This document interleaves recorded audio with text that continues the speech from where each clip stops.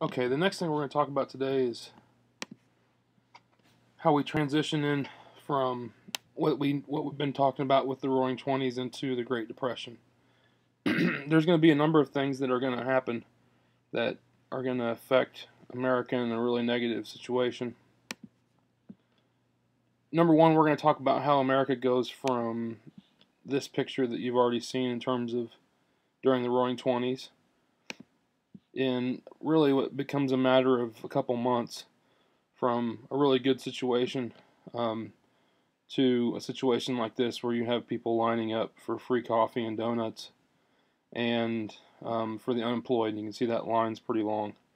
So you're going to have a drastic change from a really good time period during the 1920s into a really negative period from about 1929 until the end of the Second World War.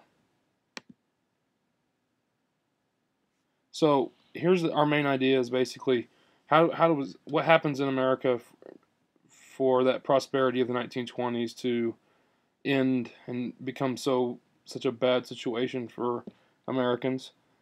Why it really matters is it's really going to have a lasting effect of everything else we're going to talk about as we go down the rest of American history from the 1920s on.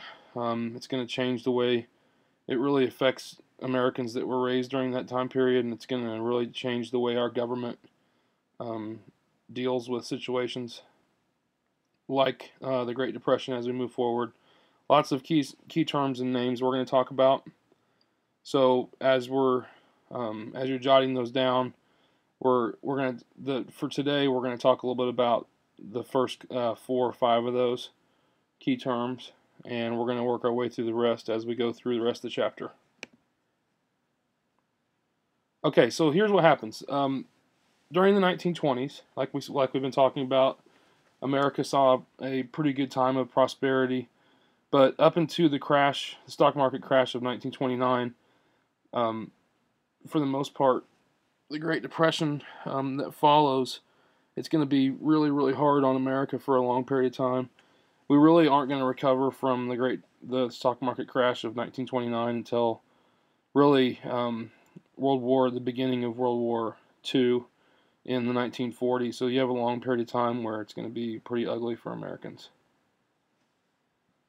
So the big problems that we're going to talk about is as follows. There's a big gap between rich and poor, and that gap's getting bigger as the Roaring Twenties moves on.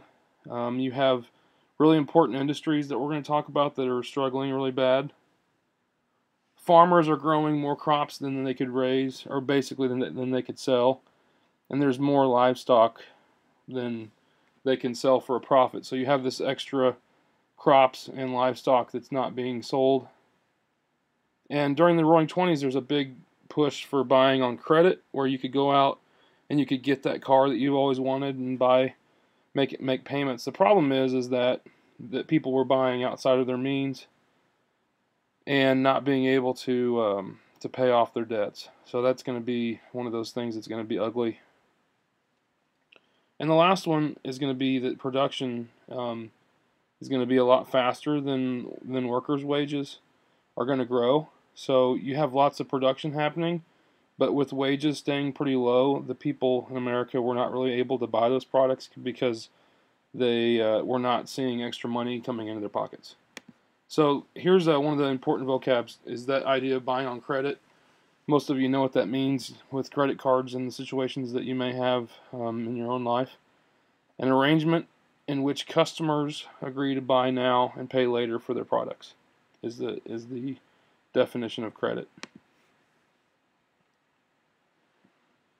So this bigger economic picture in America is kind of a pretty bad situation. One of the basic problems is that industries are going to have a big problem during this time period. And the basic industries that we've talked about lately, like the railroads and textiles and steel, their steel industry are barely going to be able to make any kind of profit. And that's going to be a huge issue. Also, mining and lumbering is also going to be, there's not going to be a real high demand for that because production's going to go down. More people are not being able to buy food, or sorry, buy houses and build houses, and so mining and lumber are going to be in a lower demand. And the automobile construction business and consumer goods is going to be really weak from about 1928 on until we have the stock market crash in October of 1929. This is a picture from your textbook that shows Hastings, Nebraska, and basically what's happening here is people are having to auction off their farm equipment to try and make money to pay back the loans that they had, and they just weren't able to make enough profit to be able to pay for the stuff that they bought, mostly on credit back then. So during that bad time, the farmers are going to need help. So what's going to happen is, if you look at over here on the right-hand side, farmers' income is going to drop from 1919 to 1921 from 10 billion total to 4 billion total, and it's going to drop to where you have a lot less profit for farmers. And so the federal price supports, here's what's going to happen with that. The federal government comes in and says, okay, here's what we're going to do. We're going to set a price for wheat, corn, and cotton and tobacco and other products of that similar kind of idea. And the government would buy the surplus, which is the extra crops that farmers were creating, at a guaranteed price, and then they were going to try and sell that on the world market. So my question is to you is, what are some of the problems that you think that would lead to? What are some of the problems with this idea? And I'll give you just a second to think about that, and then I'm going to discuss it.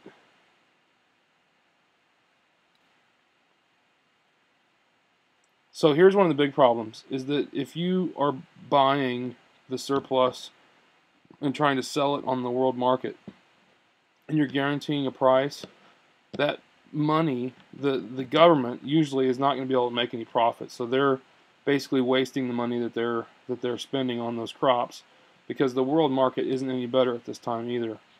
So what they're trying to do is trying to help the farmer out by giving them money, but in turn it's actually hurting the government, and it's basically taking money away from our government that could have been used in other ways.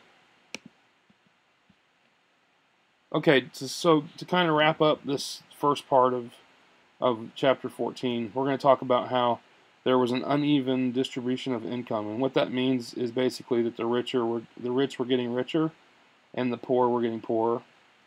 The income of the wealthiest 1%, so the top 1% of Americans, had basically increased by 75%, and that's a big jump.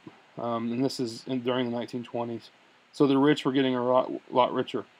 On the other hand, more than 70% of the nation's families earn less than $2,500 a year, which is not a very solid income, and this meant that basically 70% of the population couldn't afford to buy the manufactured goods that companies were producing. So you had, roughly 30% of the total population could afford to buy some of the things that were being produced, like refrigerators and automobiles and things that ran off electricity. So those things, what's going to happen is that over time people aren't going to be able to afford to buy those things, and they're being made and they're not being sold, and that's going to really hurt the companies that are trying to sell the stuff that they're making. So if you look at the little pie graph over on the left, you can see that 65% and basically 65% of the country made under $2,000 a year.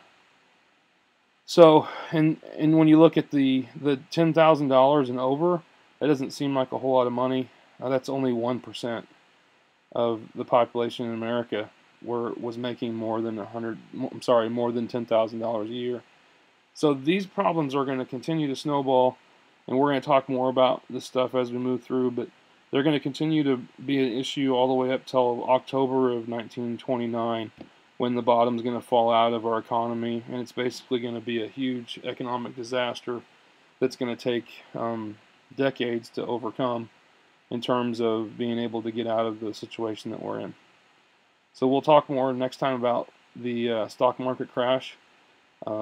in October of 1929, but that's going to give you basically the beginnings of the problems that America was in between the Roaring Twenties and into the Great Depression.